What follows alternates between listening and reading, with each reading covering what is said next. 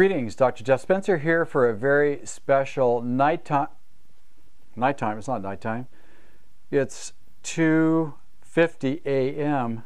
It's actually the next day.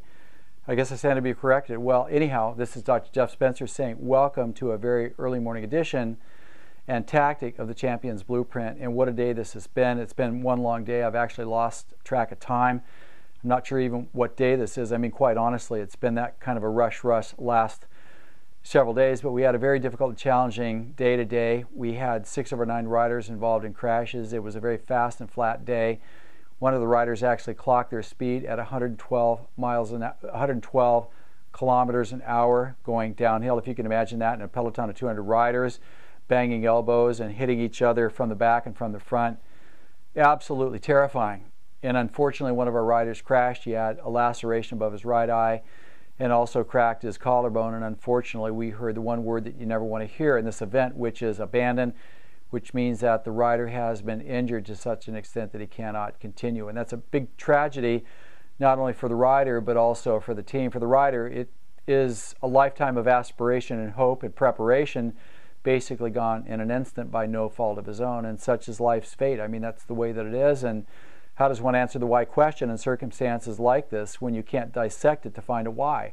That's sometimes the way life is. And also on the team's side of the aisle here, the team has not just lost a teammate, but the team has lost a friend and a family member. And I think we've all experienced in our lives where we lose someone that we dearly love through our fingertips, and no matter how much we want to hang on to it, we just cannot do it. No amount of goodwill, no amount of good thoughts will ever prevent that person from slipping through our fingertips, because that's just not the way that the book has been written. And that's a very difficult thing to be able to reconcile. And the loss of that in terms of our side to them is incalculable. In terms of the loss for their ambitions and their dreams and their hopes and their aspirations and their goals and their commitment to the team also is basically devastating. So really what this tactic is all about is how does one move through tragedy when one has that. And that's a very important skill to learn, because we not only need to move forward with now's life now, but we also need to pay the right respect to the process of what once was that no longer is. And that's a very difficult thing to do, but it's also a very important skill to be able to master. And what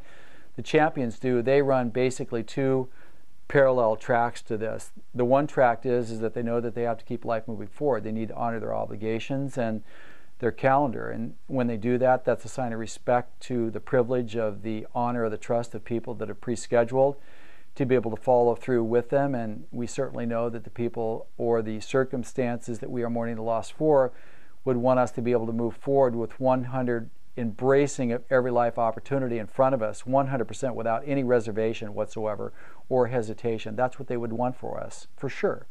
No question about that. So it's important that we keep that path moving parallel with the human side of it, where we appropriately mourn the loss and look to reconcile the experience. I mean, there's always going to be a million questions about every tragedy that we face, whether it's human or whether it's some other circumstances about, you know, why did this happen? I wish I would have done this. I knew at the time I should have done it. I could have done things better. I mean, these things swirl around in our head basically forever. And what's important there is that working this human side of the equation out takes as long as it takes. It could take a week, it could take a month, it could take years, it could take decades. It takes as long as it takes. And it's really important that we honor the here and now life process to be able to move forward guilt-free, to be able to embrace and honor life's prospect and its opportunity and others while we're working this other side out. So as we're working both of these tracks together, not waiting for the one to resolve before we move forward, as a matter of fact, in moving forward with honor and dignity with the pre-obligations that we have actually helps us heal from this other side that we're dealing with. And ultimately, that's the fastest way to resolve both of those pre-existing situations simultaneously in the least amount of time and effort, but also, more importantly, with the greatest dignity and the greatest respect. And that's basically what the champions do.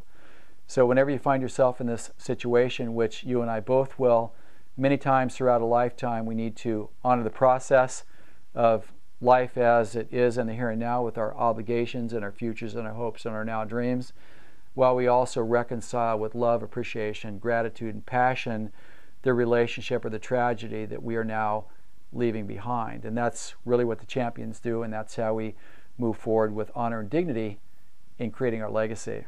So this is Dr. Jeff Spencer saying, with great admiration, appreciation, and passion, you have given me a purpose to be able to get up every day. And for that, I'm grateful too, and I will honor that to the highest degree. So until our next interface and our next tactic from the Champions Blueprint, this is Dr. Jeff Spencer saying, as always, ride big and ride strong.